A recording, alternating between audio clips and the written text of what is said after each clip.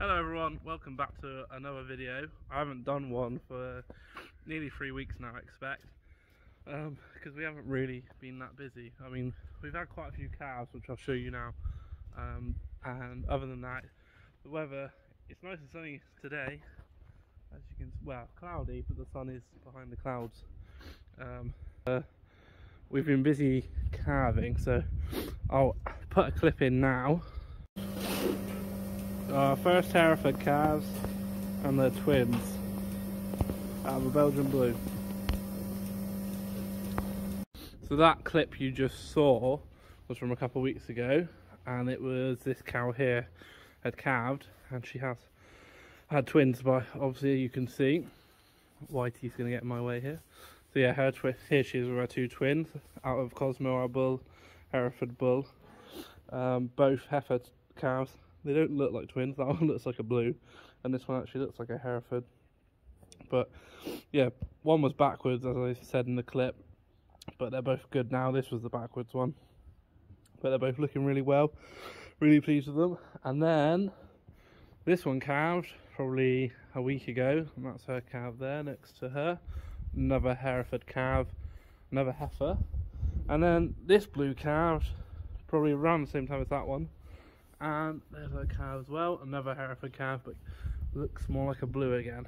So yeah, we've got 3 with calves and 4 calves, so that was a good result because we got the twins obviously, and then a few of these are due to calve. I think the brown Swiss will be next, possibly maybe her, but I reckon she'll be next. And then I'll take you over to the other shed where there is another 2 calves that we had not last night, the night before. So here are the other 2 that calved. Just hopping over here. This one calved first, and then the brown Swiss calved second. So, oh no, I'm getting confused here. Actually, one of those blues calved the same night. This one calved when the blue did. So swap them around. But anyway, again, 2 Hereford calves, and this one out of the brown Swiss is come out nice and brown. So it's nice to have a brown Hereford. That's a heifer. That one's a bull. So. Yeah, this one, she calved Saturday night, and I came back, got home about 11ish, came down, there was a sheep lamb, or lambing, so I helped lamb that one. And then the blue that calved was looking like she was going to calve, so I brought her into this pen here, and she wasn't quite ready, went to bed. Kieran got back from a party at about 1:30, came and got me, it was backwards, so same as the twin was backwards, and so was his other blue. So helped him at 1:30 pull that one out, and then we looked over and saw this brown Swiss was calving, so but wasn't quite ready yet. So we went to bed about 2ish, I expect. No, probably about 2:30 for a couple of hours. Came back down at about 4. Calved this one. She's really hard to calve. The calf was quite big for a first heifer. So like when they have their first calf, you generally want a smaller calf because they've never had a calf before, so it's all quite tight back there. So it was a bit of a pull. I'm going to use the calving jack, which is here, which I did show us using in a different video. And got the calf out all alright in the end. She's happy, mother's happy. But by the time we did that, it was like 6 o'clock, so that night I didn't get much sleep at all because I had to get back up to start feeding. So yeah, I might have got 2 hours sleep then, but it was a good result because we've all got happy cows and happy calves, which is what we mainly want. So it was worth staying up all night for. But yeah, really pleased and happy we got a nice little brown heifer calf. So for the rest of today's video, I've got the spreader on here on Kieran's tractor on the 210, and we're going to go spread some muck in the field over there behind this mound. Got the handler ready as well here, all filled up with fuel. Gonna have some lunch quickly, and then we'll go and get that spread. I'm here on my own today, so I'll be jumping in between the 2, but I'll hopefully get some decent clips of us spreading some muck, and then I'll take you through.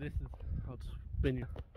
So this field here we had maize in last year. I did show us harvesting this field of maize, and it's going to go back to grass, so I'll show you the process of how we go about getting from maize stubble to grass.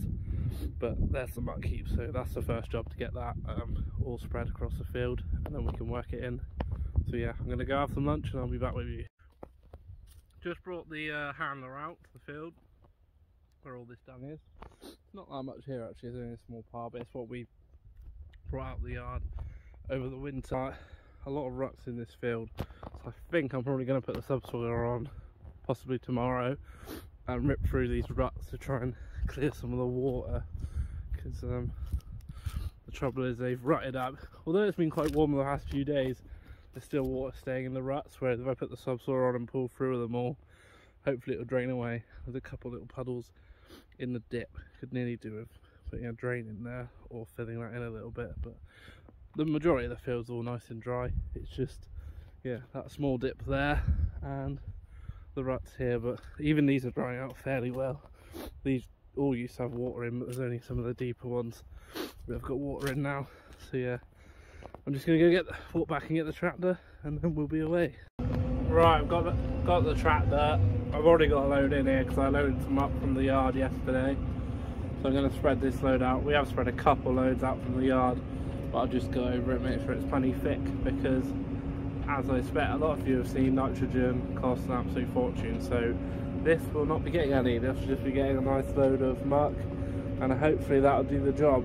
Because yeah, I think, well, last I heard it was like over a pound a kilo for fertiliser, so yeah, it's just too expensive to put on grass ground. So luckily we've got plenty of muck to put on, but I know other people aren't so lucky and have to use artificial fertilisers. But yeah, we're quite lucky that we've got plenty of muck for all our own ground. But yeah, I'll get this one spread and then we'll get back to the telehandler. But yeah, lovely day. I did get changed and I had a shower because I had to blow a load of cake into our trailer and I had to hold on to the pipe, and it got very dusty. So that's why my t-shirt's a different colour now.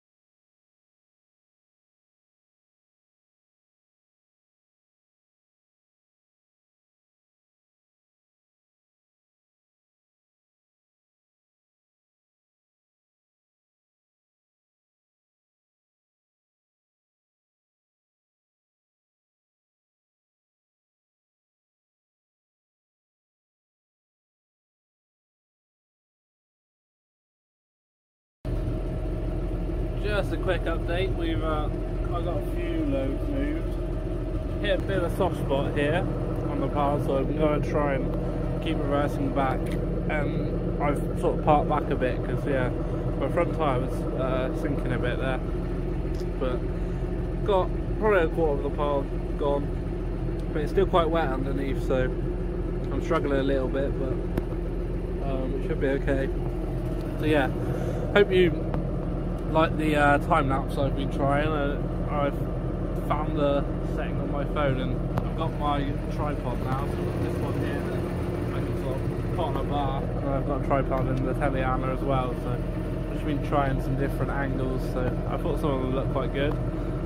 It's just a bit scary putting my phone outside the tractor on that while I'm driving along and seeing it wobble about, but luckily it hasn't come out yet, so hopefully it won't. But yeah, I'll crack on with this and then I'll update you in a bit.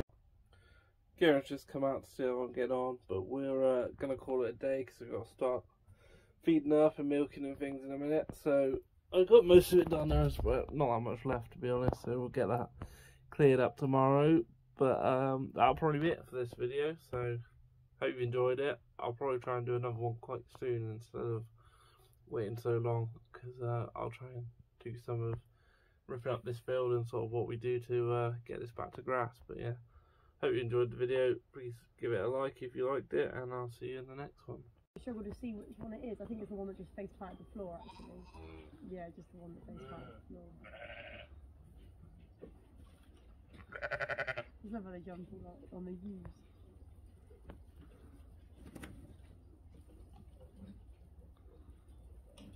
Little sheepy.